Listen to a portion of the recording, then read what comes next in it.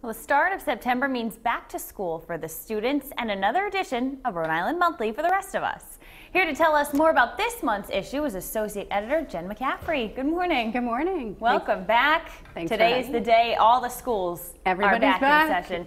Very fitting for this month's issue. And right off the bat, the 49 best high schools. That's what it says on the cover. Yep. Basically, we have a statistician every year who looks at different factors like test scores, student to teacher ratio, and sort of calculates every year, what the different high schools and how they're doing. Mm-hmm. There's usually, some changes every year, so it's definitely something that people look to and just sort of considering communities to move to and things like that. Definitely, for those who have just moved to the state, right, or to a different area, they're all ranked in here, so it gives you an idea of where they fall in line. You want the best for your kids, that's for sure. Absolutely. Or maybe if you went to a certain high school, it's always nice to peek through and see where they are now.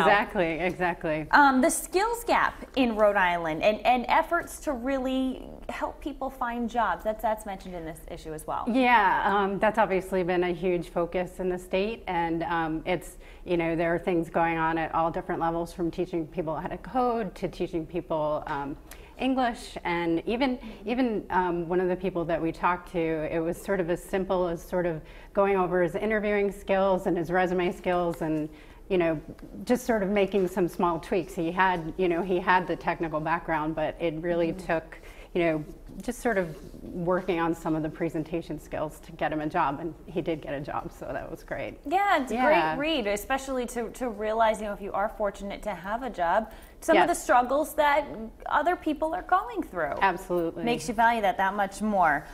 There's also a really interesting piece about insects and species and what the folks at URI are doing. Yeah, they're basically the pest patrol, and what they're doing is, they're basically, it's called biocontrol, and basically they're bringing insects in to fight other insects. Like, they're bringing in the predators of the natural predators of other insects, but it's sort of a, it's as long as they don't take over too. Right, exactly. You think what could be good about bringing in more bugs? Right. But obviously, they're scientists and they think this through before they do that. But and it can be a big deal with these caterpillars. Obviously, they destroyed a lot of trees in Rhode Island. Certainly.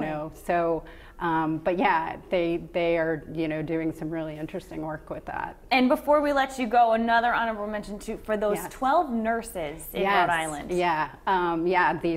These nurses were voted the best in the state by their peers. And we're having a big event to honor them at the Crown Plaza on September 22nd. So if people are interested in coming, they can get tickets at rmonthly.com. Great. Awesome. So plenty to read in this month's issue. There are also some healthy tips too. You can kick off the school year right by picking up a copy of Rhode Island Monthly. The issue is available on local newsstands now. And like I said, it's also full of some great healthy tips. So in just a couple of minutes, I'm going to be chatting with a local health coach inspired by that article in this month's issue.